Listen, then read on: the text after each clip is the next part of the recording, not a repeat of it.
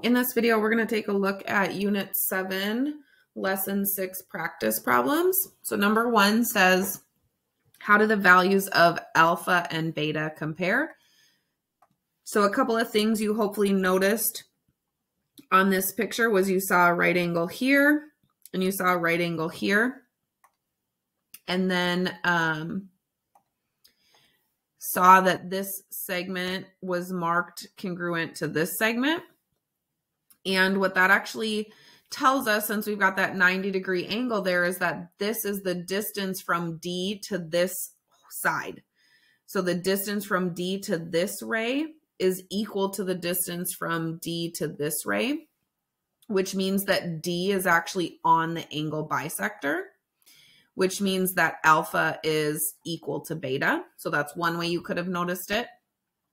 Another thing you could have noticed was you could have kind of thought about that segment as being a reflexive segment. So kind of seeing two triangles here. And could have said that then this piece is congruent to itself, which then gets us that this triangle on the left is congruent to the triangle on the right by hypotenuse leg. And then that these two angles are corresponding parts of congruent triangles, so they're equal. So a couple different ways that you could have looked at that. Number 2, triangle ABC is shown together with its angle bisectors. Draw a point D that's equidistant from sides AC and BC. So let me draw those on there. So AC, let me make that bigger. Oops.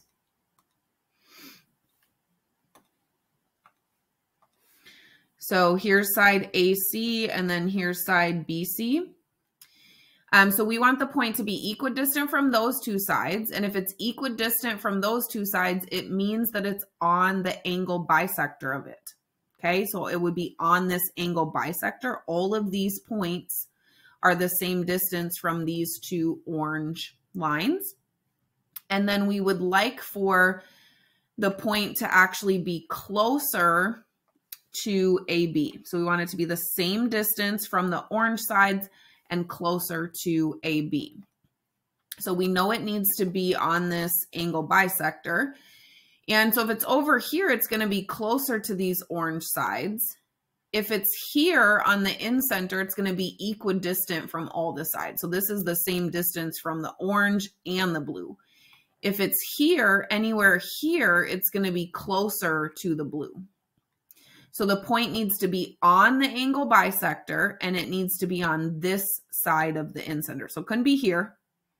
Then it would be closer to AC. So on the angle bisector, on this side of the in-center will be closer to AB.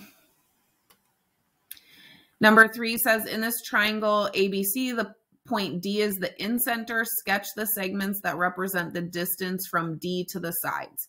So we know that the in-center is equidistant from the sides of the triangle. And remember that distance needs to be right angles like we talked about a couple problems ago. So draw some perpendicular segments from D to each side. And we know that the in-center is equidistant from those sides. So we know that all of these segments that we drew should be equal to each other. So how do these distances compare?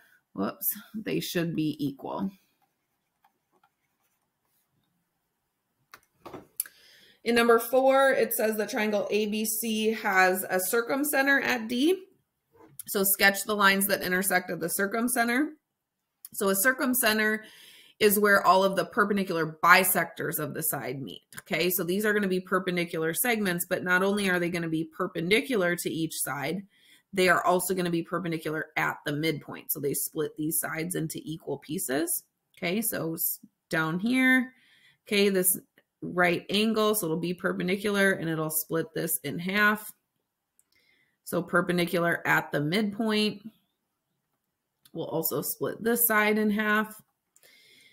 And so the circumcenter is actually equidistant to the vertices because it's the center of the circumscribed circle. So the circle that can be drawn around the triangle and hits every vertex at the same time. So when this one says that the distance from point D to A is 5, how far is it from D to C? Also 5. Because connecting this point to any vertex would be a radius of that circle. So DA is 5, DC is 5, DB would also be 5. All right, number 5 says the angles of a triangle measure 50, 40, and 90 degrees. Will its circumcenter fall inside, on, or outside the triangle? So a right triangle, the circumcenter is on the triangle. So it actually lands right on the hypotenuse. Number 6, Tyler and Kyron are discussing the parallelogram in the image. Tyler says the parallelogram cannot be cyclic. Kyron says that the parallelogram can be cyclic if a circle is drawn carefully through the vertices. Do you agree with either of them? Explain or show your reasoning. So remember that for a parallelogram, opposite angles are always the same. So if this angle is 20, then this angle is 20.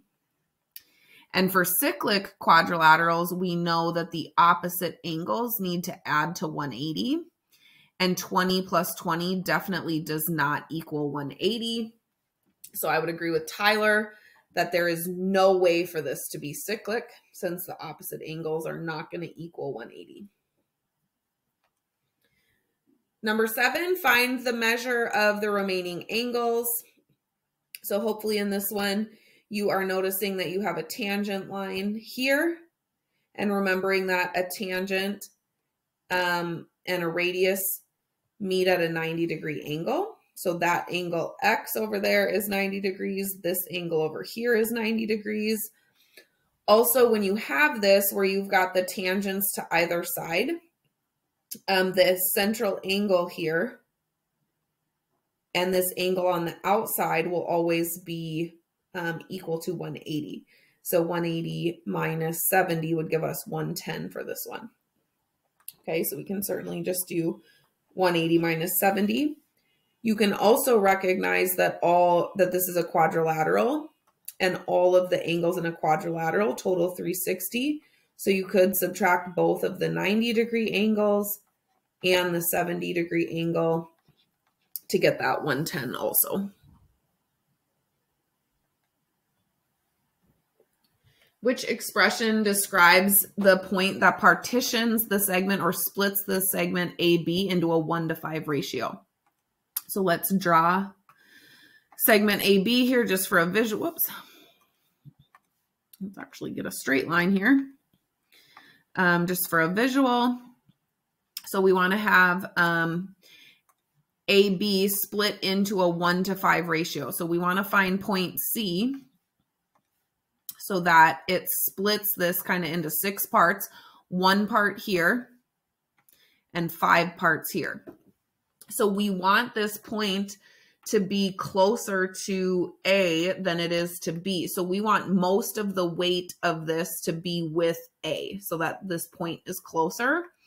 So when we're talking about this point C, let's call it, okay, we want to do 5/6 of point A plus 1/6 to point B.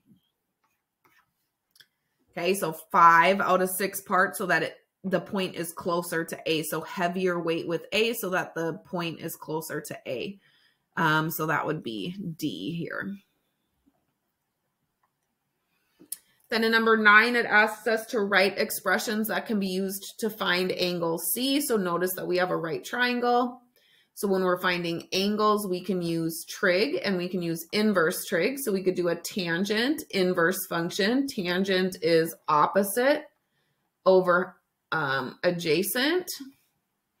So the opposite is 48. The adjacent is 55. And that would equal your angle. Remember, another way to write tan inverse would be to write arctan. So you can write arc instead of that -1 if you wanted to. We could do a cosine function. So remember, cosine is the adjacent side, which is 55, over the hypotenuse, which is 73. That will get you the angle. Or we could do a sine inverse function, which is the opposite, 48 over the hypotenuse, 73.